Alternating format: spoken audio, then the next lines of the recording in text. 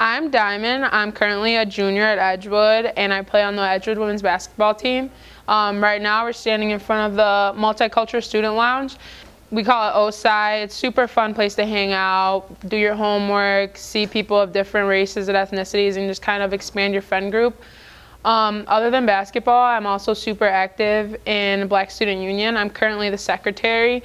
It just kind of gives you a chance to educate yourself on your own culture and hear and understand other people's perspectives on some hot topics.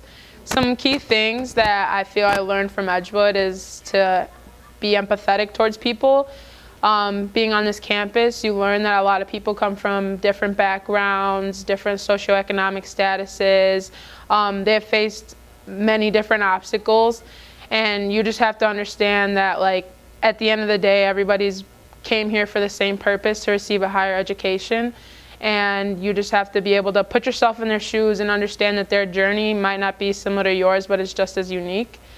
And I also want to strive to become a role model for kids like me who might not come from much, but they make the best of the cards they're given and kind of defy the odds and know that they're capable of doing whatever they set their minds to.